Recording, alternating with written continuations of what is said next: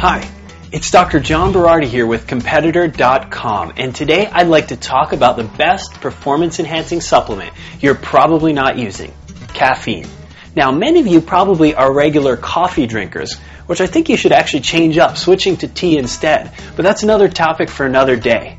You see, today we're talking about caffeine as a performance-enhancing or ergogenic aid.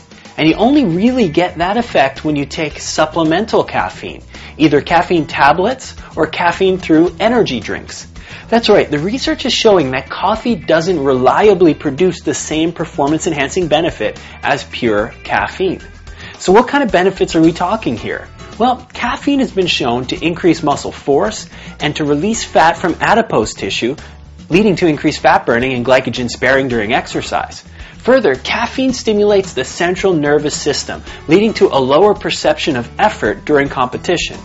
In the 40 or so studies looking at the effects of caffeine on endurance performance, the average benefit has been about 20%, which is huge, making caffeine the most powerful legal ergogenic aid available. But again, to get these benefits, you have to use the right form of caffeine in the right dose. Generally, the research shows that about 3 to 6 milligrams per kilogram of body weight taken 1 hour before exercise promotes the biggest benefits. For a 150-pound person, this would be 210 milligrams on the low end, which is equivalent to about 3 cans of Red Bull, and 420 milligrams on the high end, which would be way too many cans of Red Bull. At that point, you'd choose 1 to 2 200 milligram caffeine tablets, and you'd take them about 1 hour before competition.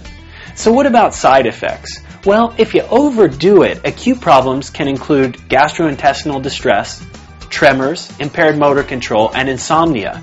So make sure you practice your caffeine strategy once before race day. As a side note, using caffeine this way shouldn't be a regular thing.